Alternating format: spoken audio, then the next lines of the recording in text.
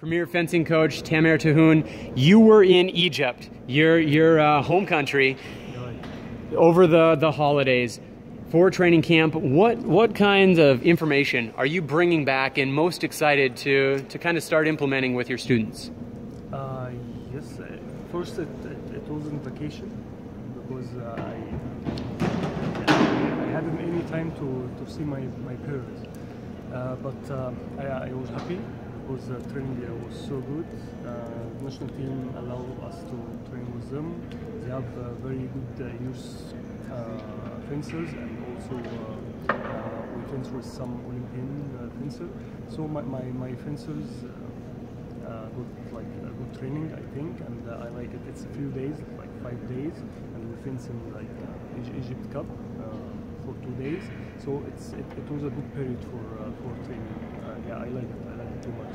And with it, how was the time divided? Was there a focus on, one day on technique? Was there another day of bouting drills, footwork? How was the camp structured? We did it like a short period, like for 5 days. So the first 3 days we're starting with fitness session with a very good fitness trainer.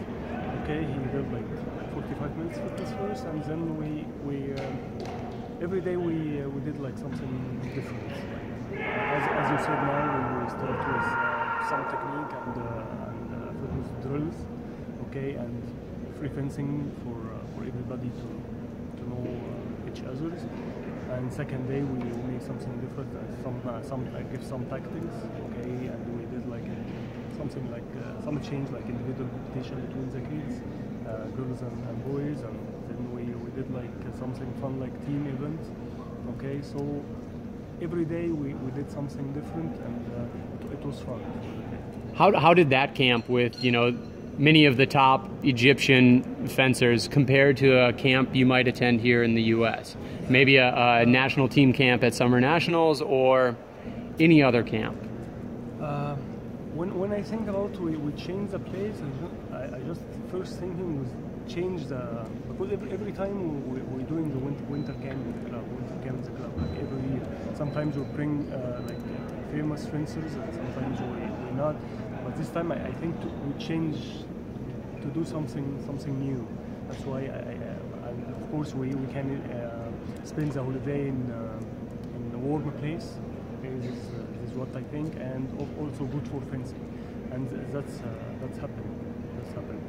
Now, the Egyptians are strong in fencing, and we see that even here today with Hasbach of Notre Dame making the 8. Muhammad Hassan did like top 16. Yeah. So there's definitely representation here in a very strong Div 1 men's foil event.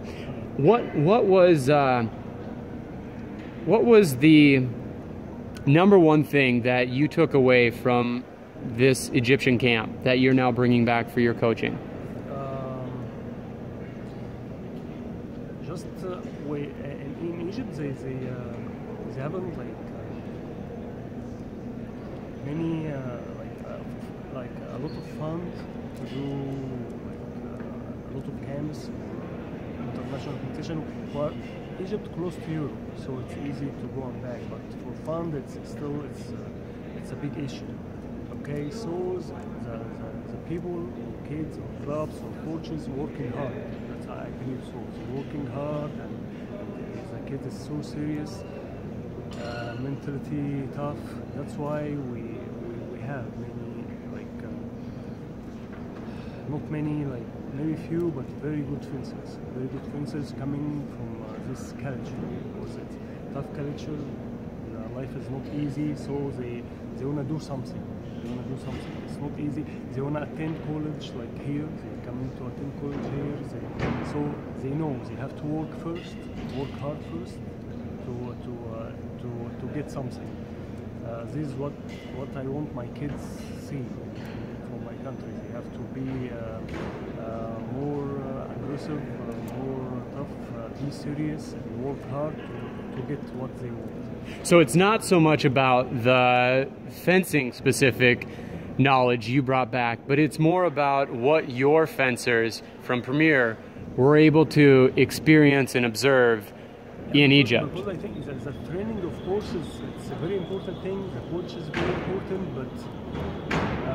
but the kids, his talent is serious. Because many kids are talented already, but not serious enough to be something.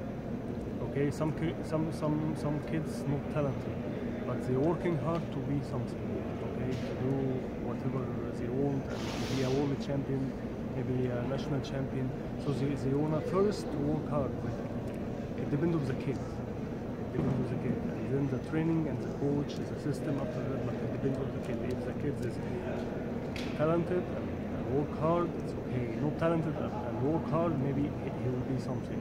They have to work hard and they have to believe in something, I think. All right, well, great way to start off the new year. Yeah. Thanks, Coach. Thank you.